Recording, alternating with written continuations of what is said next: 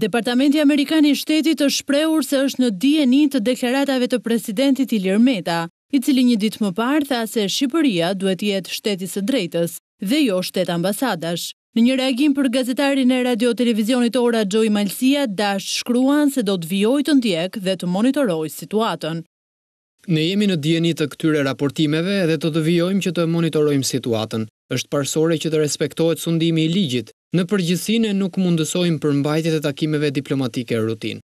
Thekson se vijimi I reformave është thelbësor për vendin. Gjithsesi, pozicioni I Shteteve të Bashkuara mbetet I njëjtë. Progresi I vazhdueshëm I reformave është thelbësor për stabilitetin dhe prosperitetin e Shqipërisë, si dhe për avancimin e qëllimit tonë të përbashkët, për antarësimin e Shqipërisë në Bashkimin Europian. Ne do të vazhdojmë që t'i qëndrojmë besnik Shqipërisë si një mik, partner dhe aleat, teksa ju ndërmerrni këto reforma thelbësore.